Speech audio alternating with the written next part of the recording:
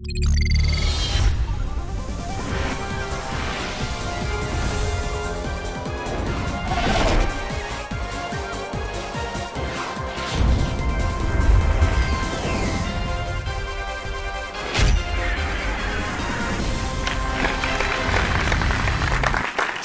ጤና ይስጥልን እዚህ ስቱዲያችን የተገኛችሁና በእያላችሁበት ሆናችሁ ይህንን ዝግጅት የምትከታተሉ ሁሉ ከኢቢኤስ ቴሌቪዥን የእንቆቅልሽ ዝግጅታችን ተጀመረ። አበበ ፈለቀ ነኝ።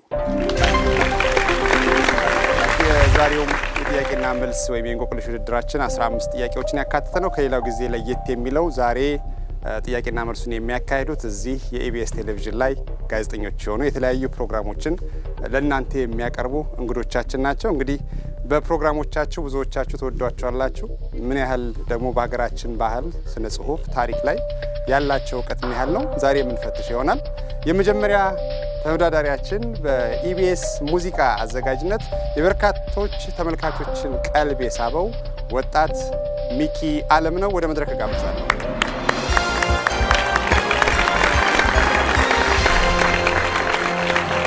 ሚኪ ዝግጅቱ ከመጀመሩ በፊት በዘመድ ጥያቄ እንዴት አይሰጠኝም ይያለ በጣም ሲያዋክብ ነበር አዘጋጆችን። ማንንም ሰው ጥያቄ እንዲሰጠው አልተደረገም። ለማንኛውም እንኳን ደህና መጣ።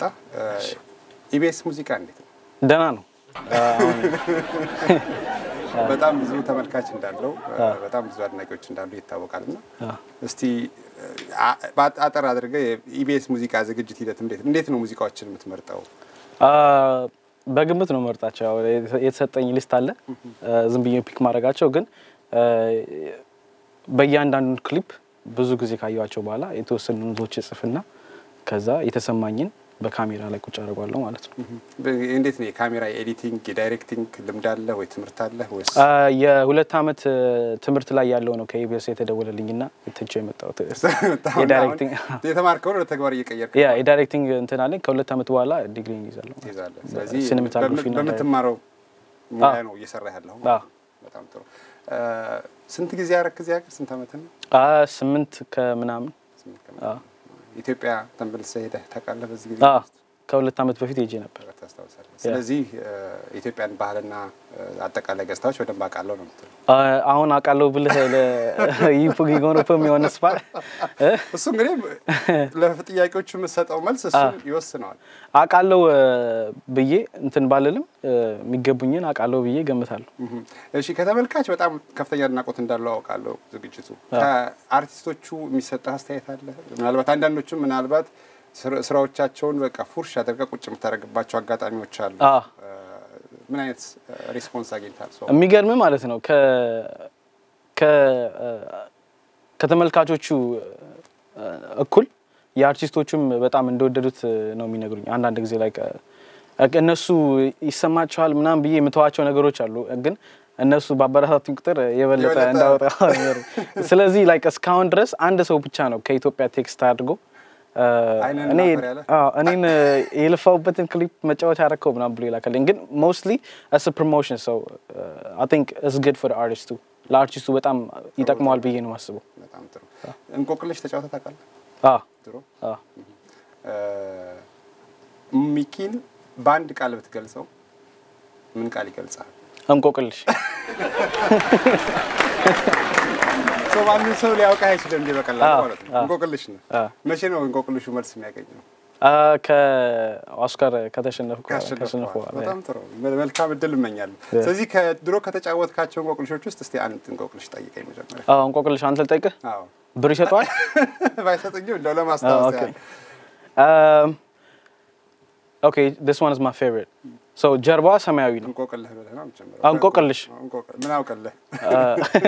ምንም አታውቅልኝ። ጀርባ ሰማያዊ ነው። ከጎኑ አረንጓዴ 3 እግር አላት 2 ክንፍ አላት። ይሄ እንቆቅልሽ ነው እርግጠኛ ነህ? ጀርባ ሰማያዊ ብዙ ጊዜ ታያታለህ። ከጎኗ ምን አላት? አረንጓዴ 2 ክንፍ አላት 3 እግር አላት። ሰሚራክ ለተመልካች ማቅረብ ይችላል? ከተመልካች የሚረዳኛል?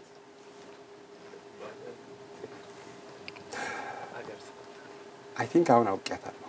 ምን? ኢትዮጵያ ውስጥ አሁን በጣም በበርካታ ሁኔታ የተለመደው ባጃጅ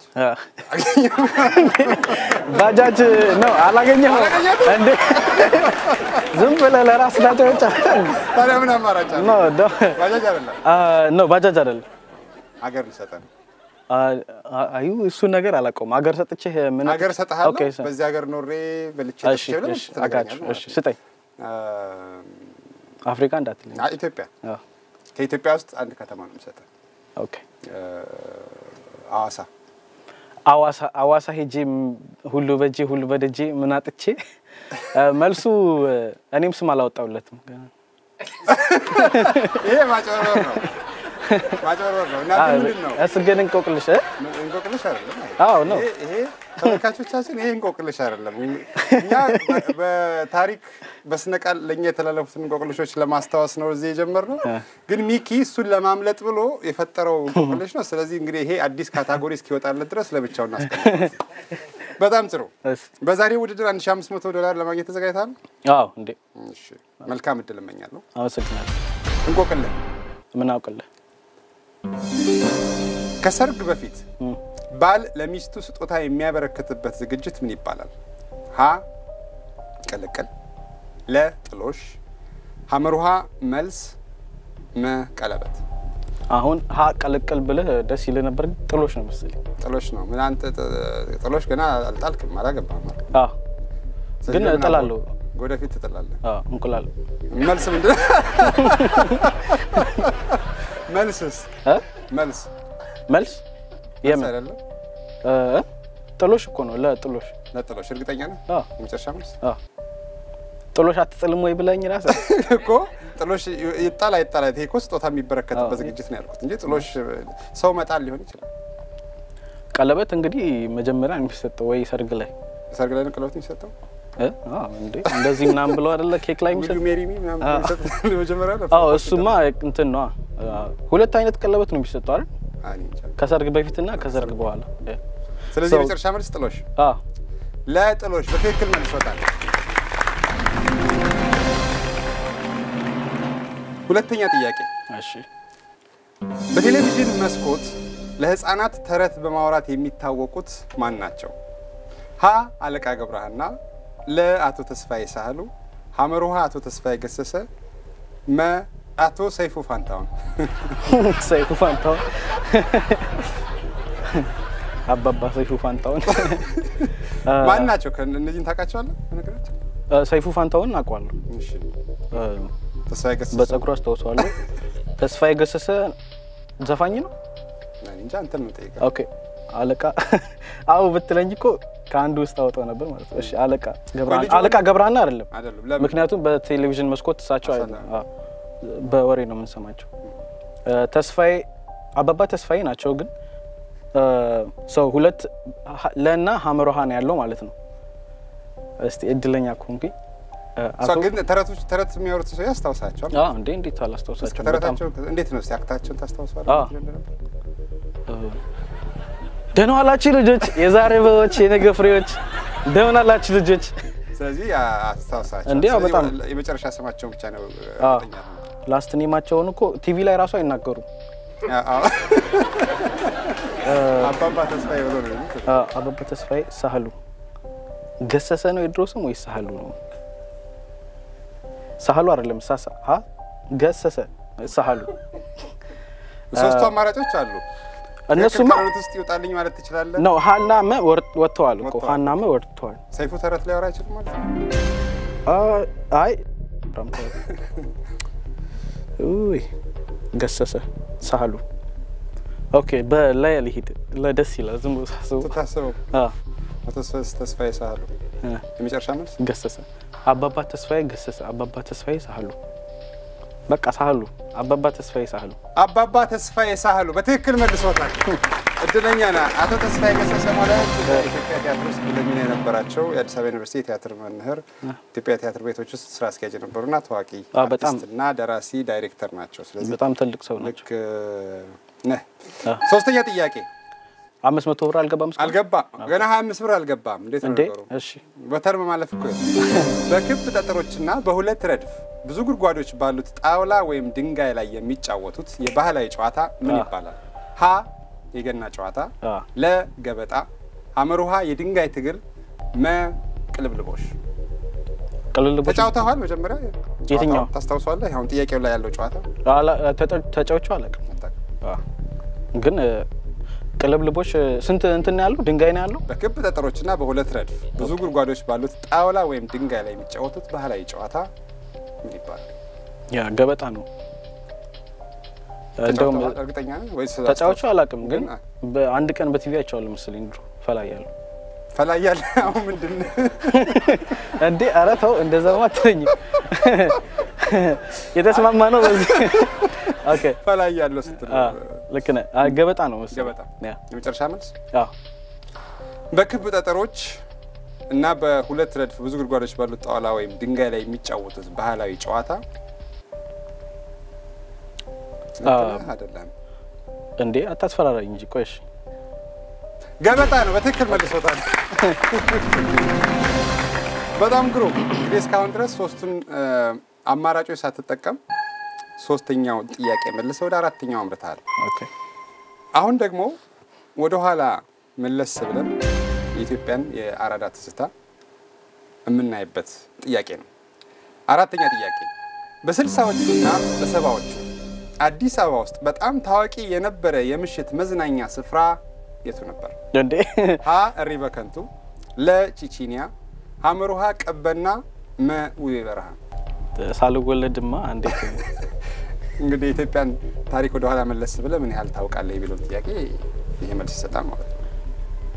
ይሄ ናይት ክለብ መጫወቻ የአዲስ አበባ ውስጥ ታዋቂ የነበረ የምሽት መዝናኛ ስፍራ የአዲስ አበባ ዳውንታውን ማለት ነው። መዝናኛ ስፍራ ዳውንታውን ነው ክለብ ነው? በጥያቄው ራሱን ኤክስፕሬስ ያደርጋል። በ60ዎቹና በ70ዎቹ አዲስ አበባ ውስጥ በጣም ታዋቂ የነበረ የምሽት መዝናኛ ስፍራ የቱ ነው? ስፍራ ነው ቀበና ውቤ። ታውቃቸዋለህ? በመጀመሪያ እያንዳንዳቸው እስቲ ይወረድባቸው። ኦኬ። እሪ በከንቱ የት ነው? ኧረ በለው እኔ አላውቀውም። እሪ በከንቱ ቺቺኒያስ? ቺቺኒያማ የሆነ የሴት ስም ነው የሚመስለው። ቀበና ውቤ በረሃ። ሰፈሮቹን ጭራሽ አታውቃቸው? ውቤ በረሃ የአራዳዎች ሰፈር ይመስላል። ለምን? እኔ እንጃ። ውቤ በረሃ ውቤ ብሎ በረሃ ስላለ በጣም ቅልጥ ያለ መንደሩን በረሃ ብለው የሚጠሩት ብዬ ነው። እሺ እሪ በከንቱ በቃ ሀገር ልስጠኝ። ሀገር ልስጥህ አንተ ነው። ሀገር ባትሰጠኝ ሀገር የመስጠት እድል ባይኖርህ ምን ነበር የሚሆነው ማለት ነው? እሪ በከንቱ ከዛ ስለዚህ ስጠኝ እንግዲህ ሀገር አይደለ? ኦኬ አላልኩም። አይደለም ነው አላልኩት። ሀገር ጃፓን አይደለም?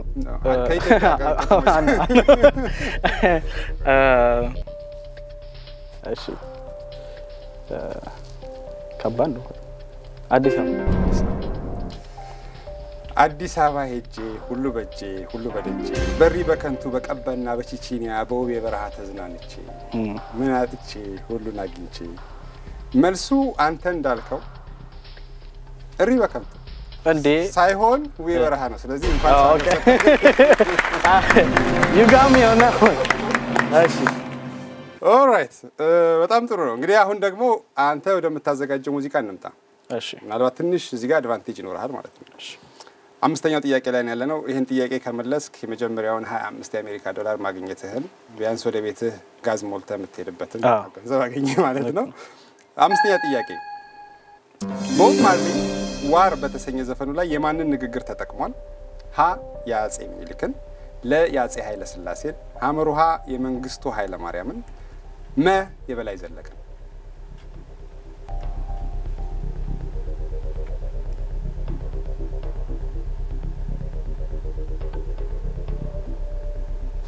ላ የአጼ ኃይለ ሥላሴ ዘፈኑን ታውቀዋለህ? አላውቀውም። ለምን መረጥክ? ደስ አለኝ በቃ ሳየው አጼ ኃይለ ሥላሴ ሲል በቃ። ሌላ ምንም ምክንያት የለህም? የለኝም። በዚህ መጨረሻ መልስ? አይዞህ። አዎ የለኝም። 5 ብር 5 ብር መጨረሻ መልስ? ቦብ ማርሊ ዋር በተሰኘ ዘፈኑ ላይ የማንን ንግግር ተጠቅሟል? ሚኪ ደስ የሚል የአፄ ኃይለ ሥላሴ ስም ነውና ለያፄ ኃይለ ሥላሴ ነው ብሏል። መልሱ ምን ይሆን? ካፍታ ቆይታ በኋላ ስንመለስ እንነግራችኋለን።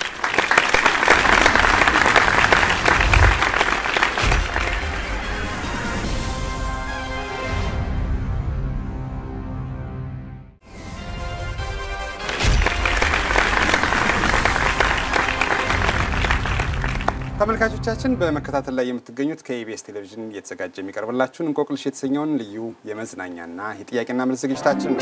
እንግዲህ ከእረፍት በፊት ሚኪ ቦብ ማርሊ ዋር በተሰኘው ዘፈኑ ላይ የተጠቀመው የአፄ ኃይለ ሥላሴ ንግግር ነው ብሏል። በእረፍት ሰዓት እንዲህ ብሎ ነበር የቆየው። እርግጠኛ ስላልሆንኩ ሐሳብን ቀይረሃል ወይስ? አይ መንግስቱ ኃይለ ማርያም እንዳለ እሱ ሊሆን አይችልም። የበላይ ዘለቀ ዘፋኝ ነው የሚመስለው። እንትን ምንድነው በላይ ዘለቀ የዘፋኝ ስም ነው የሚመስለው። የአፄ ሚኒሊክ እሳቸውንም የለ ነው የሚሆነው ለአፄ ኃይለ ሥላሴ። በጣም ጥሩ። ቦብ ማርሊ ዋር በተሰኘ ዘፈኑ ላይ የተጠቀመው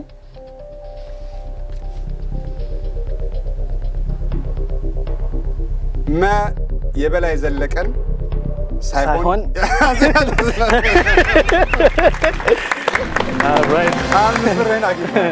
እንዳዘርፉኝ ከዚህ ወጣ እንግዲህ ከዚህ በኋላ ወደ ሁለተኛው ዙር የጥያቄና መልስ ውድድር ላይ ያለነው። እንግዲህ የሚቀጥሉትን 5 ጥያቄዎች ስትመልስ ደግሞ 500 የአሜሪካን ዶላር ማግኘትን እርግጠኛ ትሆናለህ። ዝግጁ? እሺ፣ ያው ዝግጁ። እንቆቅልህ ምን አውቅልህ? ከሚከተሉት የኢትዮጵያ መሪዎች መካከል በቁመት ረጅሙ ማን ነው? እንዴ ጭራሽ! አራ ኢማጂን ማድረግ ነው ጭራሽ። ሀ አፄ ዮሐንስ፣ ለ አፄ ሚኒሊክ፣ ሐመሩሃ መንግስቱ ኃይለ ማርያም፣ መ አፄ ኃይለ ሥላሴ። እንዴ እኔ በአንድ ላይ ቆመው ራሱ ካያቁም እንዳላነጻጽራቸው። እንግዲህ ከሶስቱ ከሁለት አንደኛውን እድል ተጠቅመህበታል። 2 እድሎች አሉ። እሺ እሱንም መጠቀም ትችላለህ። ግምት መጠቀም ትችላለህ። ወይም ደግሞ ታሪክ አትሊስት በጭንቅላት ስለሃቸው ልታወዳድራቸው ትችላለህ። ኢማጂን ማድረግ ምን ሊያክሉ እንደሚችሉ። ሰው 3 ጊዜ መሳት ይችላል አይደል? መሳት ብሎ ነገር የለም። ከአንዴ ሳትክ ማለት ተመልሰው ወደ እንዴ አልስትም። እሺ አፄ ከዚህ ሁሉ ረጅሙ ስም ረጅም ነው። በቁመት ረጅም ስም ካለ ረጅምነት ይባላል። መንግስቱ ኃይለ ማርያም አይደሉም። እሳቸው አፄ ኃይለ ሥላሴ። ከተመልካቾች አያውቁትም እንዴ? እንዴት ያውቃው? እዚህ ሁሉም ወጣት ነው ያለው። የግድ በዛ ጊዜ እኮ መኖር የለባቸው ማንበብና ማየት። እሺ አይ ምርጫ ቁመታቸው ሊስት ተደርጎ ነበር ቢያነቡ ራሱ። እንግዲህ እሱን አላውቅም። እሺ ስለዚህ እድሉን ትሰጣለህ ለተመልካች? እድል እሰጣለሁ። እድሉን ሰጥተህ ተመልካች ከመለሰልህ ካልመለሰልህ ያው እድሉን ታጣዋለህ ማለት ነው። ካልመለሱልኝ ብሩን ይሰጡኛል። ከተመልካች ሊረዳም ይፈልጋል ወይም የሚችል የለም። ከሚከተሉት የኢትዮጵያ መሪዎች መካከል በቁመት ረጅሙ ማን ነው? ሀ አፄ ዮሐንስ፣ ለ አፄ ሚኒሊክ፣ ሐመሩሃ መንግስቱ ኃይለ ማርያም፣ መ አፄ ኃይለ ሥላሴ። ፎቶአቸው የላችሁ? ፎቶአቸውን ካሳየንና መልሱን ነገርን ማለት ነው። መልካቸው ብቻ ራሱ የሚረዳ ሰው አለ? አይ እኔ በኋላ ገንዘብ ተሳስቼ መልሱን ነግሬው እንደድብኝ እንዲል አልፈልግም። ሰው ራሴ ነው የምገምተው። እነሱ ካጡት ወይም ደግሞ አንድ ትክክል ካልሆኑት ውስጥ አንዱ ይወጣልኝ ማለትም ትችላለህ፣ ምርጫህን ለማጥበብ። እንደዛ ካልኩኝማ ሁሉንም እንትኖች አጣው ማለት ነው። ከዛ ኦሬዲ ወደ እነሱ ሰጥቻለሁ። ኦዲየንስም ሰጥታል። አሁን የቀረህ ከመሀል አንድ ጥያቄ ማውጣት።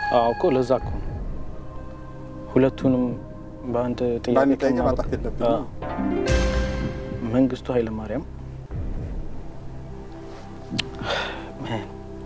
ግን ደግሞ ከሳትኩኝ ይመለሳል። ከሳትክማ ወጣሃል እንዴ 50 ብር ሳልበላማ ለጋ። ኦኬ አንድ ይወጣል ትክክል ካልሆነ ውስጥ ሐመሩሃ መንግስቱ ኃይለ ማርያም አይደለም። ኦኬ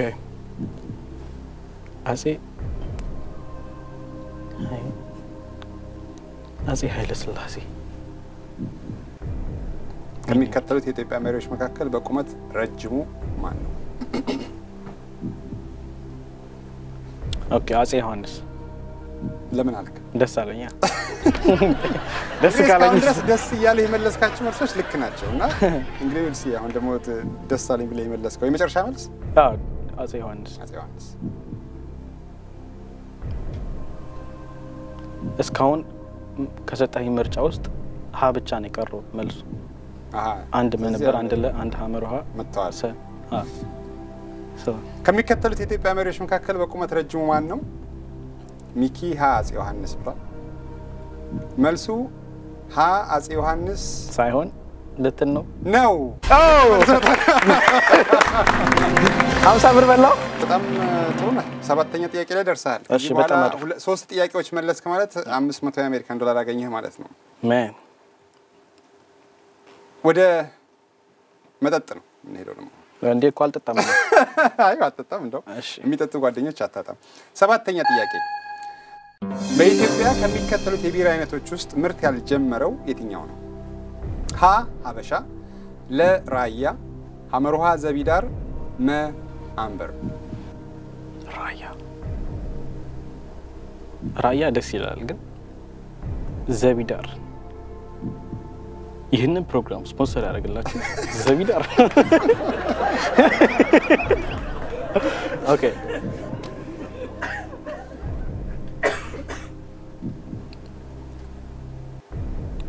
በዛው ለሚኪ ሙዚቃ ስፖንሰር እያጠያየቀ ነው። አምበር ቢራ አንጀት የሚያረካ አምበሮች እየሰማ ራያ። እሺ ሀበሻ ከመጭጫ ዘቢዳር ጠጥቼው አላውቅም። አልጠጣም ብለህ ነበር? ሁሉንም ጠጥቻለሁ። ለምን ቆይ ቅዱስ ጊዮርጊስ እዚህ ጋር ቆጫ ታደርጉም ኢዚ እንዲሆን። እሺ አምበር ከምቻ አምበር ቢራ አምበር። ራያማ እኮ ራያ በራያ ይሄዳል። በቃ ራያ እኮ ራያ የሚባል እንትን አለ አይደል?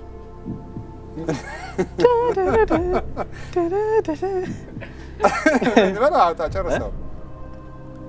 ደረድን የሀገር እሱን ራያ በሰጥ ይሻለኝ ነበር። መጨረሻ መልስ ራያ ለነሳ። እሺ አላልኩም። እሺ በኢትዮጵያ ከሚከተሉት የቢራ አይነቶች ውስጥ ምርት ያልጀመረው የትኛው ነው? እንግዲህ ሚኪ ለራያ ብሏል። ራያዎች መታችሁ ሚኪ ሙዚቃን ስፖንሰር በማድረግ እንዳላችሁ አረጋግጡለት። መልሱ ሐመርሃ ዘቢዳር ነው። ወይ በጣም ጥሩ ሙከራ ነው። የአሜሪካን ዶላር አግኝተሃል። እሺ በጣም አመሰግናለሁ። ብሬስ ተመልካቾቻችን እንደተከታተላችሁት የኢቢኤስ ሙዚቃ አዘጋጅ ሚኪ አለም የአምስቱን ጥያቄዎች የመጀመሪያዎችን አሸንፎ 25 የአሜሪካ ዶላር አግኝቷል። ከዛ በኋላ ግን 10ኛው ላይ አልደረሰም። ጥሩ ሙከራ ነበር ያደረገው። እንግዲህ ወደሚቀጥለው ተወዳዳሪ ደግሞ ከአፍታ ቆይታ በኋላ ተመልሰን እንገናኛለን።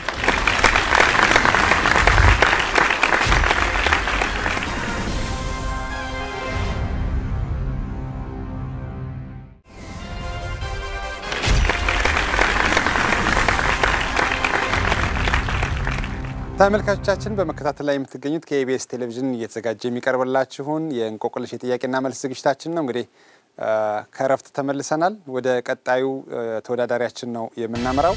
የኢቢኤስ ቴሌቪዥን የስፖርት ባልደረባ የሆነውን ሚሊዮን ባልካቸውን ወደ መድረክ ጋብዛለሁ።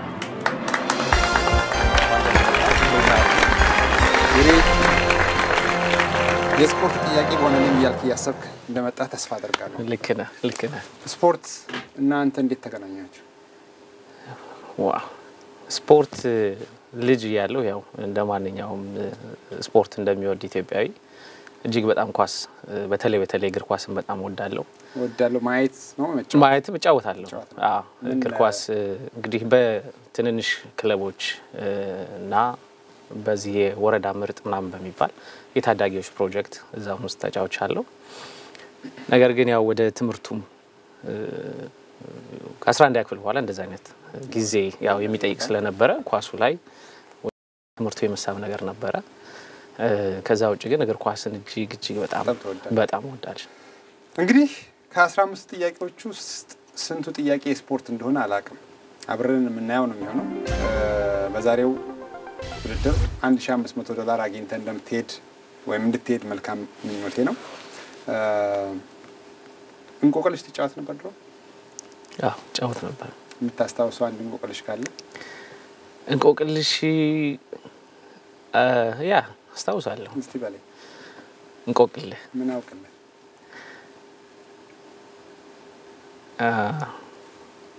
ቤቷን ዘግታ የምታጨበጭብ ቤቷን ዘግታ የምታጨበጭብ ለበለውኔ ሁላችንም አብዛኞቻችን ያደግንባት ሽሮ ይሄ ሞደርን ነው ይሄ አይደለም መልስ አይደለም በጣም ጥሩ እንግዲህ እስካሁን ድረስ አንድ ለሶስት ተጠይቀለ ይሄን ጥያቄና ሽሮ ብያለኝ ሞደርኑ ነው አሁን ደግሞ የተቀየረ ሽሮ ያሁኑ መሰለኝ እንግዲህ እኔ አላቅም እኔ ግን ቤቷን ዘግታ የምታጨበጭብ ለሚለው ንፍሮ ነው እኔ ማቀው ንፍሮ ስለዚህ ሁለቱም የምግብ አይነቶች ናቸው የሽሮ ዘመን ሰዎች አሉ የንፍሮ ዘመን ሰዎች አሉ ፈንድሻም አይ ቲንክ እንግዲህ ቤዘግቶ ማጨብጨብ ማለት ወደ ላይ ሲመታው ነውና ሽሮም ሲንተከተክ ኦኬ ስለዚህ ወይ ንፍሮ ወይ ሽሮ አንዳንዶች ደግሞ እንዳውም ፈንዲሻም ይያሉ ነው ተመልካቾች ይፈርዱናል ለማንኛውም እኔ እስከማውቀው ድረስ ሽሮ ነው በዛ እናልፈዋለን ሶስት መልስ የማግኛ መንገዶች አሉ ተመልካች መጠየቅ ትክክል ካልሆነ ምርጫዎች ውስጥ አንዱ ይውጣልኝ ማለትና ለኔ ሀገር መስጠት እነሱን ምርጫዎች በፈለከው ሰዓት በፈለከው ቀደም ተከተል መጠቀም ትችላለህ መልካም ታንክ ዩ ወደ መጀመሪያው እንቆቅልሽ ጥያቄያችንና መራ ነው እንቆቅልህ ምን አውቀልህ የኢትዮጵያ 10 ሳንቲም ላይ ያለው እንስሳ የቱ ነው በመጀመሪያ እንደው ሳንቲሞች ይዘመታል እዚህ ሀገር የኢትዮጵያ አላስኩማ ለመጨረሻ ጊዜ ያየው መቼ ነው ኢትዮጵያ አይ ቲንክ ቤት አለኝ መሰለኝ እዚሁ አሜሪካ ማለት ነው ስለዚህ አለ ማለት ነው አለ ይኖራል ስለዚህ መልሱ ልታውቁት ይችላል ሀ ሰጎን ለአጋዘን አመርሃ ነብር መኒያላ 10 ሳንቲም 10 ሳንቲም ልጅ ሆነ አው እንደዚህ ዘውድና ሰው ምናምን እንላለን ኳስ እንጫወት የትኛው ቲም ምናምንና ሞስት ላይክሊ እንግዲህ ያው ከዘውዱ ጋር ነው የሚገናኘው ያስባሉ በአንድ በኩል ሰው ነው ያለው ይመስለኛል ዘውድ ደግሞ ሰጎን አይደለም obviously ኒያላማ አይሆንም አጋዘን የሚሆን አይመስለኝም ምናልባት ነብር ይመስለኛል አይ ቲንክ አንበሳ ነበር ይመስለኝ ነብር ሊሆን ይችላል በጭንቅላት ውስጥ ድሮ በ10 ሳንቲም ዳቦ ምናምን በመትገዛበት ጊዜ አውጥተህ ስትሰጥ ያየኸውን እንደው ሞመንት ወደ ኋላ መልስ ብላ አስታውስ ምንድነው እስቲ 10 ሳንቲም 5 ሳንቲም ላይ ተመሳሳይ አይደለም ስለዚህ 5 ሳንቲም 10 ሳንቲም አዎ እኔ ምንም በቃ እዛ አንበሳና ምናምን ሳንቲም ተርቋል በላህ አልተጣበም 5 ሳንቲም አላስታውሰው ማለት ይሄኛው ኢንቴንሽናሊ ወይ በዚህ ሳይድ እንትን ከሆነ ወይ በዚህኛው ትላለ እና በደንብ ታስታውሰዋለህ ስለዚህ ባንዱ በኩል ሰው ነው ያለው ባንዱ በኩል ጎፈር ወይም ደግሞ አንበሳ ሰው ነው አንበሳ እንደዚህ ነገር ነው ምንለው አንበሳ እንደዛ ነው ይባላል አሁን ግን ምናወራው እሱ ኖርማሊ ለሁለት ቡድኖች መሃል ያለውን ወይ ሳይድ ለማለየት ወይ ምናምን የሚጠራ አባባል ነው አሁን ግን አክቹአሊ ሳንቲሙ ላይ ያለው ስዕል ምንድነው ነው ጥያቄው ስለዚህ 10 ሳንቲምን በጭንቅላትህ ማስታወስና ማሰብ አለብህ ማለት ነው 10 ሳንቲም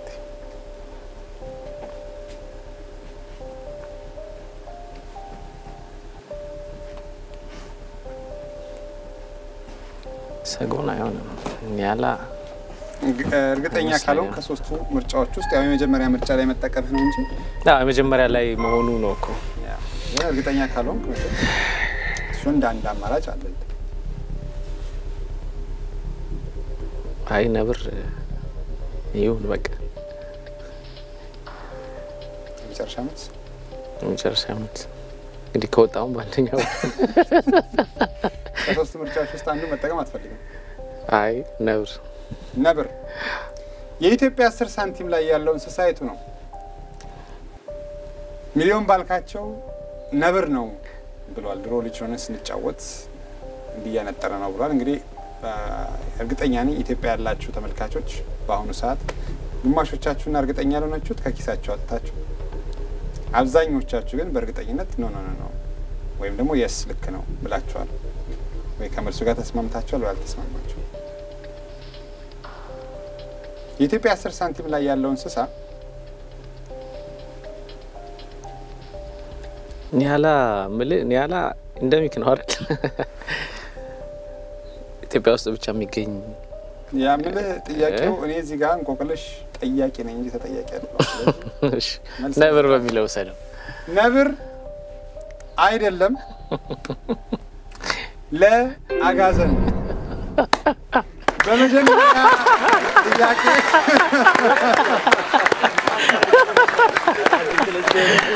እንግዲህ በሚቀጥለው በጣም ነው ያው እንግዲህ ስፖርት ጥያቄ ላይና ስፖርት ላይ ብቻ ፎከስ ያደረክ እንደሆነ በእርግጠኝነት ያስታውቃል። እንግዲህ ዛሬ ቤቱ ገብቶ ሳንቲሞቹን ቼክ እናያለን የሚያይበት ነው። በጣም እናመሰግናለን ተመልካቾቻችን። እንደተከታተላችሁት የስፖርት የኢቢኤስ ስፖርት ጋዜጠኛው ሚሊዮን መጀመሪያው ጥያቄ ላይ የኢትዮጵያ 10 ሳንቲም ላይ ያለው ስዕል ማስታወስ ስላልቻለ ከውድድር ወጥቷል። እንግዲህ ብዙዎቻችሁ እንደተከታተላችሁት አጋዘን ነው መልሶ። ወደ ቀጣዩ ተወዳዳሪያችን የምናመራው ከአፍታ ቆይታ በኋላ ተመልሰን እንገናኛለን።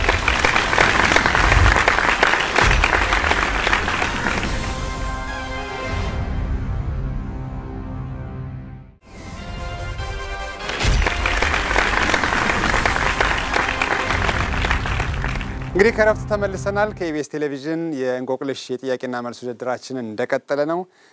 እንደምታውቁት ወይም እየተከታተላችሁት እንዳላችሁት ሁሉ የዛሬው ፕሮግራማችን እዚህ ኢቢኤስ ቴሌቪዥን ላይ የተለያዩ ፕሮግራሞች ከሚያዘጋጁና ከሚያቀርቡ ጋዜጠኞች ጋር ነው ቆይታ የምናደርገው። ቀጣዩ ተወዳዳሪያችን ደግሞ የኢቢኤስ ቴሌቪዥን ኑሮ በአሜሪካ የተሰኘው ዝግጅት አዘጋጅ አስፋው መሸሻ ነው። ወደ መድረክ ጋብዛለሁ። አስፋው እንደምን አለ? እንኳን ደህና ቆየኝ። እንግዲህ ዛሬ ከኢቢኤስ ቴሌቪዥን አዘጋጆች ውስጥ ሌላው ከዚህ ቀደም ከኢቢኤስ ቴሌቪዥን በፊት ማውቀው በአንድ አጋጣሚ አብረን የሰራ ነው አስፋው መሸሻ ነው። አጋጣሚ ሰራ አብረን ኖረናል። የኤፍኤም አዲስ 97.1 የአይሬ የተሰኘው በተለይ ከሰዓት በኋላ በጣም በርካታ አድማጮችና አድናቂዎች አሉት። አሁንም በኢትዮጵያ በኤፍኤም አዲስ 97.1 ላይ እንደቀጠለ ነው። እንግዲህ አስፋው አይሬ ላይ ሞቅ ደመቅ አድርጉት እንዴት ነው ነቃ ብላችኋል ምናምን እያልክ ነበረ የምትለው። አሁን ደግሞ ሞር ማለት ዴፕዝ ያለው ኢንተራክቲቭ የሆነ እዚህ ያሉትን አሜሪካ ውስጥ ያለነውን ሰዎች ህይወት ኢትዮጵያ ውስጥ ላሉ እዚህም አሜሪካ ውስጥ ኖረን አንዳንድ ማናቃቸውን የሰዎችን ህይወት የምትቀኝበት ፕሮግራም ነው እያዘጋጀ ያለውና ያ ትራንዚሽን እንዴት ነው ከዛ ከኢንተርቴይንመንት ከማዝናኛ ዝግጅት ወደዚህ ያመጣ? አቤ አሪፍ ጥያቄ ነው። ከዚህ ቀደም መቼም እንደዚሁም በሌላ ሚዲያ ተጠይቄ ይህንኑ ጥያቄ ተጠይቄ መልሼዋለሁ። እንግዲህ ያኛው በልጅነት ነበር እንደምታውቀው። ያኔ ልጅ ምን ነው የእድሜ ነገር አትፍራ። አይ አብረን ያደግነው እንግዲህ ልጅ አንተ በዛ ጊዜ ልጅ ከነበርክ እኔ ምን ነበርኩ እያልኩ ቤቢ እሺ ሶ ያኔ በልጅነት የነበረ ነገር ነው እንደምታውቀው። አዲስ ነገር ነበረ። ኤፍኤም አዲስ የመጀመሪያዎቹ ሰዎች እኛ ነበር እንደምታውቀው። አሁን ደግሞ አሜሪካ ከመጣ በኋላ ደግሞ ትልቅ ሰው ነኝ ሶ ለየት ያለ ነገር ትክክለኛ ቀደም ሲል እንዳልከው ኢትዮጵያ ላለ ሰው የአሜሪካን ሀገር ኑሮ ምን ይመስላል አስተማሪም ቅድም እንዳልከው አሁንም እዚህ እንኳን ላለው ሰው ማያውቀው ነገር ያሳወቁ ነው ያለው በተሻለ መጠን። እንግዲህ ምን ያህል ኤፒሶድ ምን ያህል ጊዜ ሰራ ሆነ ኑሮ? ኦልሞስት አሜሪካ ከመጣው ማለት ይችላል። ልክ አሜሪካ ከመጣሁ ወደ 6 አመቴ ነው። ወደ 5 አመት ምናምን ሰርቻለሁ። ኢትዮጵያ ያሉ ተመልካቾች ስለ ፕሮግራም ያላቸው አመለካከት መቼም ኢትዮጵያ ያሉ ተመልካቾች ስለ ኑሮ በአሜሪካ ስለሚባለው ዝግጅት ብዙዎቹ በጣም ያደንቁታል። ጥሩ ነው። ጥሩ መረጃዎችም ያደረስኩ ነው የምገኘው። አንዳንዱ ደግሞ በመጥፎ አለ አንተ እዛ ቁጭ ብለህ እኛን አትንጡ ስራልኝ ይላል። ግን አይደለም አትንጡ አይደለም ምለው እኔ እውነታውንና አውቃችሁት ነው ምለው።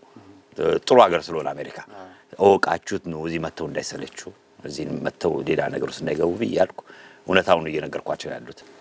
እስቲ ኑሮ በአሜሪካ ምንድነው ለሚለው ሰው በሶስት አረፍተ ነገር ግለጽ ብትባል አሜሪካ ለመጣ ነው ምን ትለኛለህ? very tough question በሶስት ቃላት ብትገልጽ ካሜራውን እያየ አሜሪካ ለመጣ ነው ለሚለኝ ሰው በሶስት አማርኛ በገልጸው አትንጣለለው እና ስትመጣው ከሆነ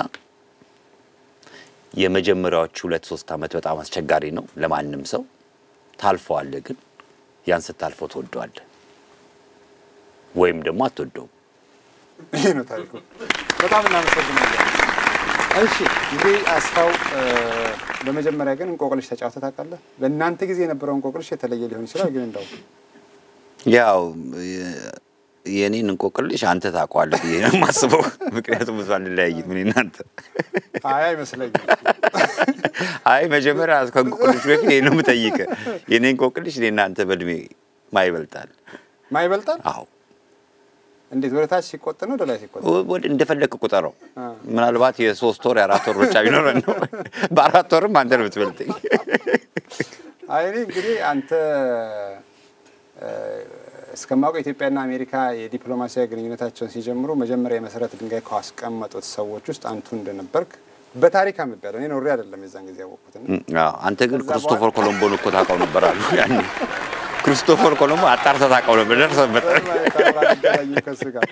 ለማንኛውም ወደ እንቆቅልሹ እንለፍና የምታስታውሰው እንቆቅልሽ ካለ እንቆቅልሽ እንኳን ብዙ አላቅም አንድ ደግሞ ክርስቲ ከእንቆቅልሽ ምን አውቃለሁ ከናቷ ሆድ ወጣ እናቷን ምትመታ ከናቷ ሆድ ወጣ እናቷን ምትመታ አቋዋለሁ በእናንተ ጊዜ ነበር በእኛ ጊዜ ነበር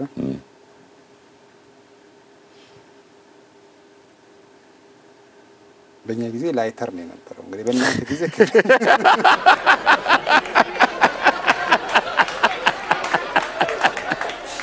ስለዚህ መልስ ክብሪት ነው በትክክል ተመልሷል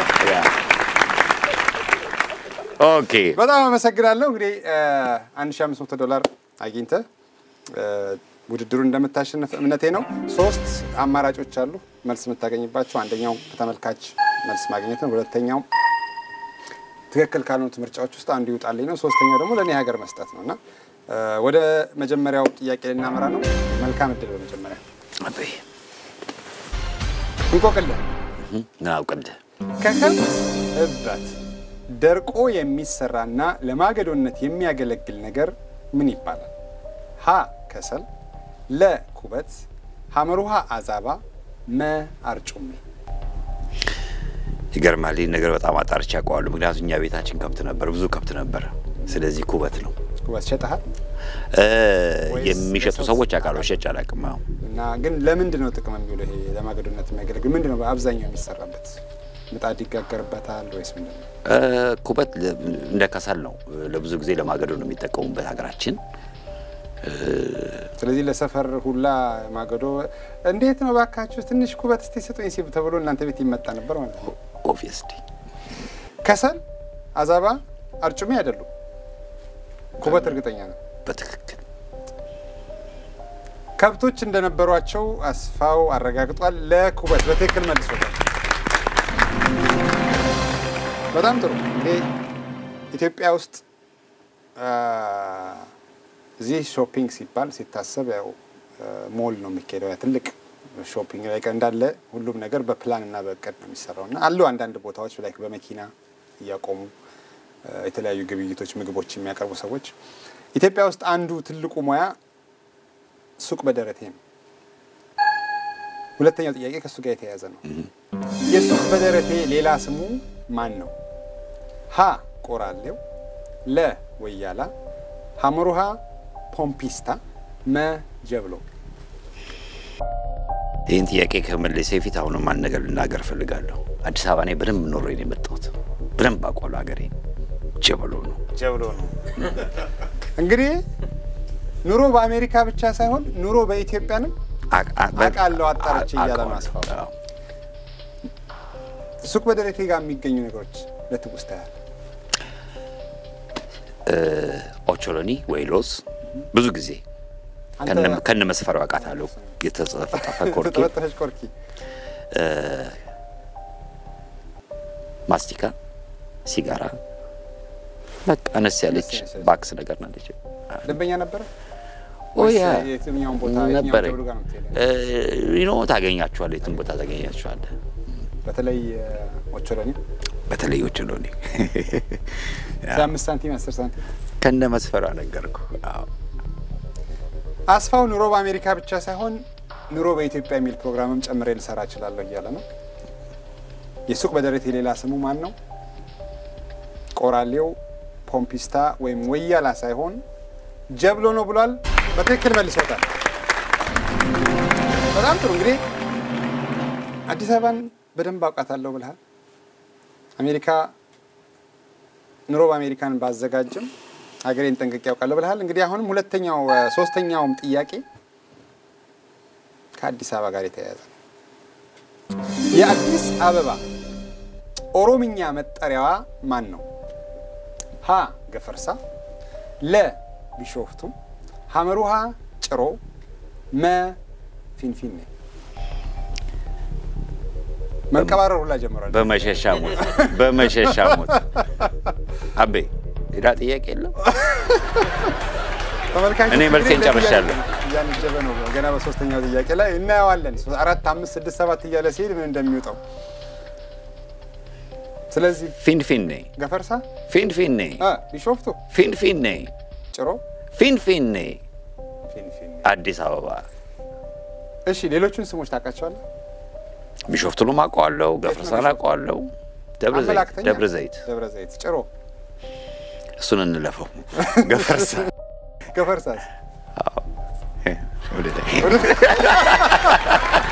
ኦኬ ስለዚህ የመጨረሻ መልስ ፊንፊኔ። የአዲስ አበባ ኦሮምኛ መጠሪያዋ ማን ነው? ሌላ ጥያቄ የላችሁም ወይ? ምን ነው እንዲያ አሳንሳችሁ አያችሁ ብሎ ፊንፊኔ ብሏል። ሐመሩሃ ጭሮ እንለፈው አለ። ጭሮ አሰበ ተፈሪ ሂርና ምዕራብ ሐረርጌ ውስጥ ያለ አካባቢ ነው ጭሮ ማለት። ቢሾፍቱም እንዳልሆነ በእርግጠኝነት ተናግረሃል። ወይ ገፈርሳ ወይ ፊንፊኔ። ምን ይመስላል? ፊንፊኔ። ምንም ጥርጥርና ጥያቄ የለውም። ኖ ዳውት አባሪ ፊንፊኔ በትክክል መልሶታል። በጣም ጥሩ። አራተኛና አምስተኛ ጥያቄዎችን ከመለስ ከ25 የአሜሪካ ዶላር ወይም 500 የኢትዮጵያ ብር አለ። ዋው። እንግዲህ አሁን ደግሞ የከብት እርባታ ወይም ብዙ ከብቶች ቤታችን ውስጥ አለ ብለሃል። ነበረ። አሁን ደግሞ ቤት ውስጥ እንዴት ነው ዶሮ አለ ወይ የሚል አይነት ጥያቄ ነው። አሁን ተከራይ ነው ያለው። ኦኬ ዶሮ ነበር ወይ? ድሮ ነበር። በጣም ጥሩ። ስለዚህ ልታውቀው ትችላለህ ማለት ነው። የዶሮ አፍ ላይ ያለው ጠንካራው መመገቢያ ምን ይባላል? ሀ መንቆር፣ ለ ኩልኩልት፣ ሐመሩሃ አለብላቢት፣ መ ቀንድ። መንቆር አውቀኸው ነው? ኦፍ ኮርስ አውቀዋለሁ። ምንም ነበር አልኩ እኮ ዶሮም ነበረ። መንቆር። አዎ የመጨረሻ መልስ መንቆር። ኩልኩልት አይደለም። ኩልኩልት ይሄ ከላይ ያለው ነው። አዎ አለብላቢት ስንት ምላሴ ያንተ ምላስ ነው። ቀንድ ያው ቀንድ ነው። ቀንድ ነው።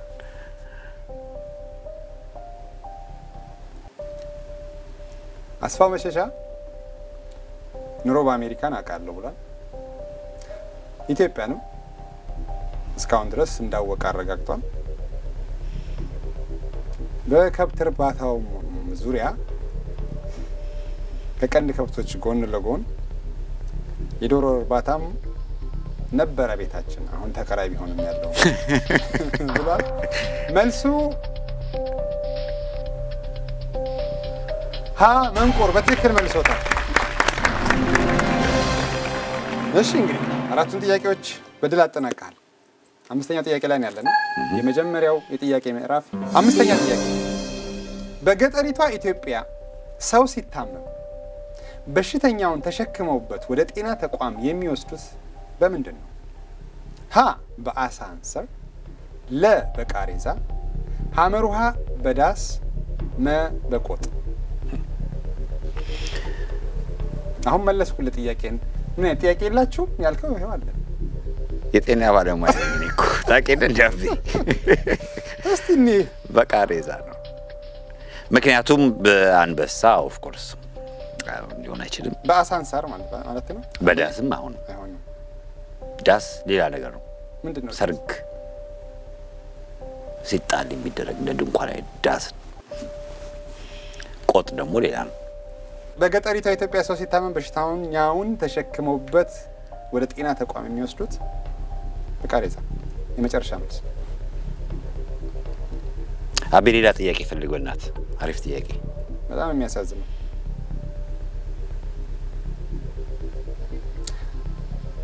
መልሱን ከረፍት በኋላ እንስጠፋለን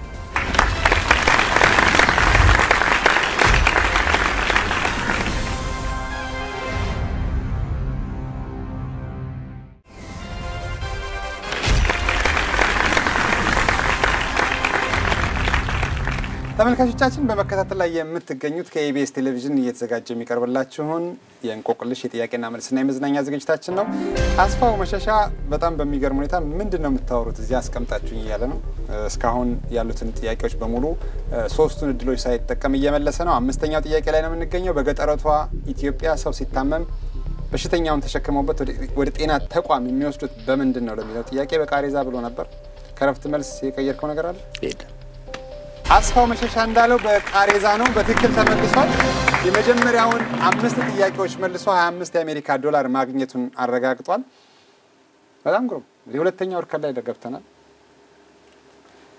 ከዚህ በኋላ የሚቀጥሉትን 5 ጥያቄዎች ደግሞ ስትመልስ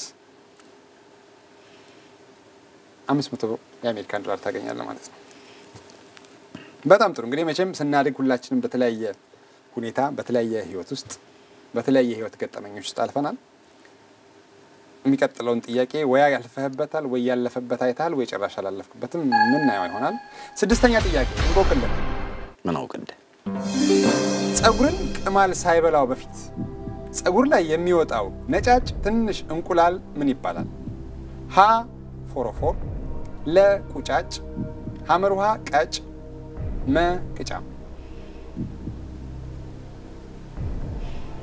ቅድም ጥያቄውን ስጠይቀኝ ዋልፈበታል ወላለፍክበትም ያለፈበት ሰው አይታል ሁሉንም አላውቅም ግን ቅጫም ነው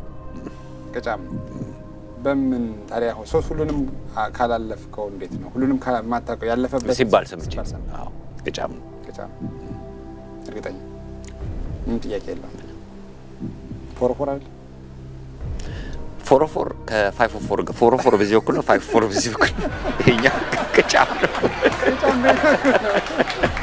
ፎሮፎር ነው 544 በመሐከላቸው ነው ያለው እሱ ደግሞ 344 ነው በዚህ ቅጫም የመጨረሻ ጸጉርን ቅማል ሳይበላው በፊት ጸጉር ላይ የሚወጣው ነጫጭ ትናንሽ እንቁላል ሀ ፎሮፎር ሳይሆን መ ቅጫም ነው በትክክል መልሶታል በጣም ጥሩ ስድስተኛውን ጥያቄ መልሰዋል ወደ ሰባተኛው ጥያቄ እንለፍ ከሚከተሉት ስሞች ውስጥ ትርጉሙ የሚለየው የቱ ነው ሀ ሀጎስ ለ ደስታ ሐመሩሃ ገመቹ መ ደንድር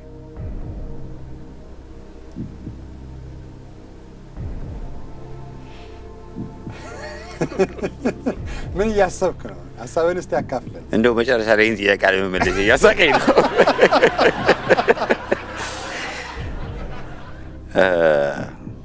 ሀጎስ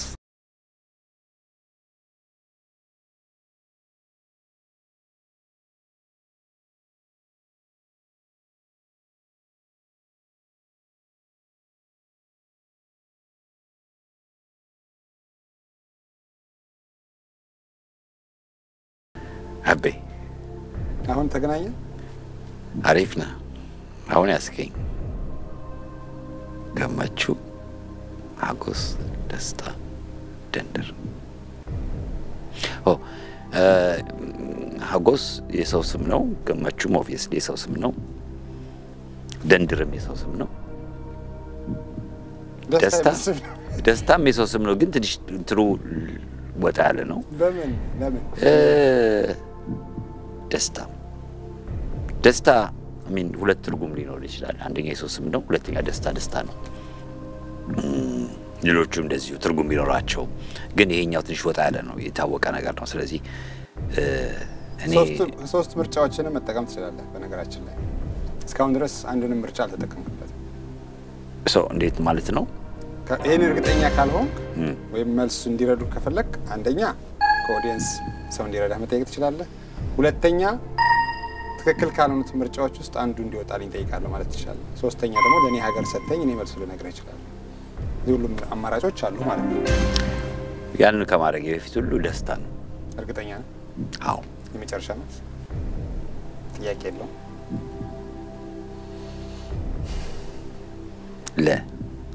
ለደስታ መልሱ ለደስታ ከሆነ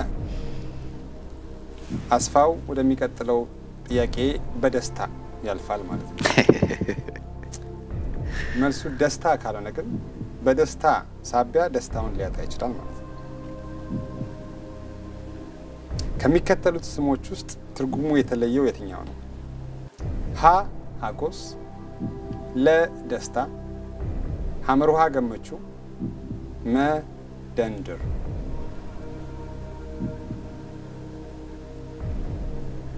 መልሱ ሐመሩሃ ገመቹ ወይም ሀ ሀጎስ አይደለም ወይ ደስታ ወይ ደንደር ናቸው አስፋው ደስታ ነው ብሏል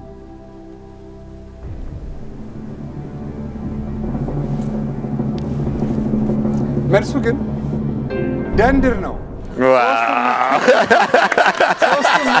ሶስቱም ስሞች ደስታ ናቸው አስፋው 25 አሜሪካ ዶላር አግኝተሃል እንግዲህ በጣም ማመሰግነው አቤ መልካም እኛለን ተመልካቾቻችን እንግዲህ እስካሁን ድረስ በቀረቡት ጥያቄና መልስ ውድድሮች እንደተዝናናችሁና እንደተማራችሁ ተስፋለን በቀጣዩ ዝግጅታችን ከሌሎች ጥያቄዎችና ከሌሎች እንግዶች ጋር በድጋሚ እንገናኛለን እስከዛው መልካም ቆይታ